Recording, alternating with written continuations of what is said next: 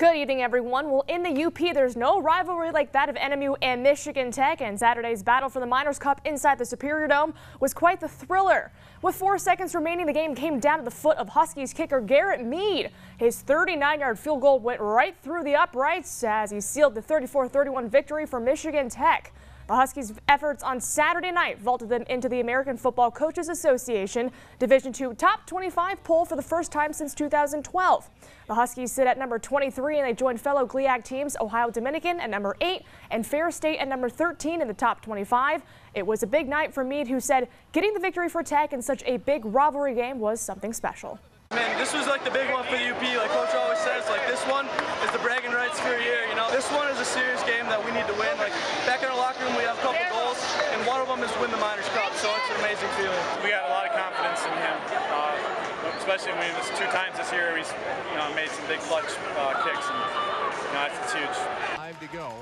And they're going to pitch to the Huskies are now 4-0 on the season as they head into their bye week, while NMU travels to Saginaw Valley State on Saturday. WCHA hockey preseason coaches and media polls have been released, and Minnesota State has been selected by both polls to win the WCHA.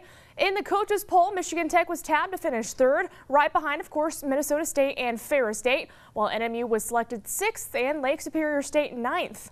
In the media poll, Minnesota State and Ferris State are still 1 and 2, followed by Bowling Green, Michigan Tech in 4th, NMU 7th, and Lake State 9th. The Huskies' Shane Hanna was named to the preseason All-WCHA teams as a defenseman in the media poll. Michigan Tech kicks off their season October 4th at Lake Superior State, while the Huskies begin their season October 17th in Green Bay against Wisconsin. To some high school tennis, the Menominee High School girls team bundled up today, and they're in Gladstone playing under cold, windy conditions. In number 1 singles, it was Gladstone's Lauren Parrott in the near court against Menominee's Allison Odia. Parrott is leading in the 2nd set, and she go on to win in 2 straight sets, 6-3, 6-2, as Odia's return goes long. 2 number 1 doubles. It was Gladstone's Paige Schwartz and Anna Caramella against Menominee's Michaela Cooley and Allie Christian. And there, Schwartz gets the backhand winner as the Braves duo wins in 3 sets. There was no number 4 singles match, so the Braves win all 3 singles matches, and the team split the 4 doubles matches as the Braves get the win 5-2 over Menominee. While it may have taken 162 games, the Detroit Tigers finally clinched their 4th consecutive AL Central Division crown Sunday afternoon.